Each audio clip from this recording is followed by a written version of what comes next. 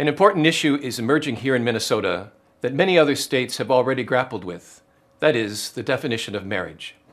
During the 2010 legislative session, there have been 5 bills introduced to redefine marriage.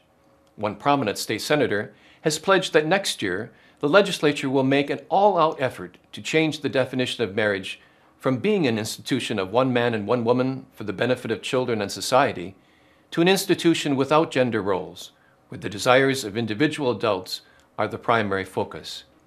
Naturally, many Catholics want to know the Church's position on this critically important issue. Marriage matters to every Minnesotan, whether or not we personally choose to marry. Intuitively, we realize it is the natural way we bring together men and women to conceive and raise the next generation. The complementary nature of the sexes is not only at the heart of the human experience, it is one we can see throughout nature, and one that Christ speaks to in the gospel. Nurturing a thriving natural culture of marriage is critical for society. High rates of fatherlessness and family fragmentation impoverish children and leave women with the unfair burden of parenting alone. Children suffer, but so does the whole of society when marriage fails in its irreplaceable task of bringing together mothers and fathers with their children. Defining marriage as simply a union of consenting parties will change the core meaning of marriage in the public square for every Minnesotan.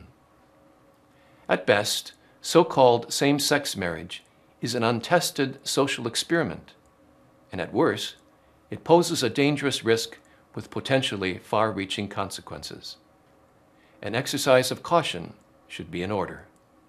Back in the early 1970s, the experts told us that no-fault divorce would liberate women from bad marriages without affecting anyone else. As expected, the divorce rate skyrocketed. Perhaps unexpectedly, we now know that as a result of divorce, as many as 1/3 of women fall into poverty with their children. Social science was late to catch up with the common-sense wisdom that children need both a mom and a dad working together to protect them. Throughout history, virtually every society has recognized that marriage is a committed union between one man and one woman. What's more, it has long been acknowledged that marriage is not only about the happiness of adults, but that it is also a concern about the well-being for all of society, which is to say, the common good. Marriage is the way a man and woman bind their love into a lifelong commitment that is mutual, exclusive, and open to new life, where they promise not only to love each other, but to love any children whom, through God's grace, they create together. Marriage exists in civil law primarily in order to provide communal support for bringing mothers and fathers together to care for their children. What will happen to children growing up in a world where the law teaches them that moms and dads are interchangeable and that marriage has nothing intrinsically to do with the bearing and raising of children? We know from experience that in other states, children as young as first graders are taught by the government that gay marriage and traditional marriage are both the same, and that the influence of a mother and a father on the development of a child somehow doesn't matter. We also know that not all children live in the ideal situation. Many single parents work hard to raise children in less than ideal circumstances. But so-called same-sex marriage would certainly be a declaration by the government that we have officially abandoned the idea that children need both a mom and a dad. There is no question about where the teaching of the Church lies. Marriage is the union of one man and one woman. The Church also teaches that all of us, including our brothers and sisters with same-sex attraction, are children of God with intrinsic human value.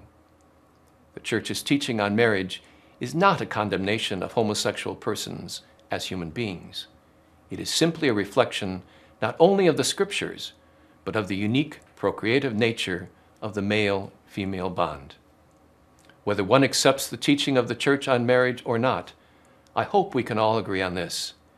If we are to change our societal understanding of marriage, it should be the people themselves and not politicians or judges who should make this decision.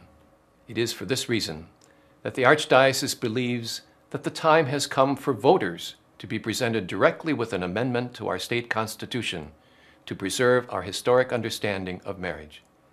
In fact, this is the only way to put the one-man, one-woman definition of marriage beyond the reach of the courts and politicians. In years past, our elected officials told us that we did not need a marriage amendment because there was no realistic threat from the courts or the legislature, but that clearly is no longer the case. 31 states have passed marriage amendments, and it's time for Minnesotans to have their say. A question as important as the future of this great social institution should not be decided by a ruling elite, but by the people of Minnesota themselves.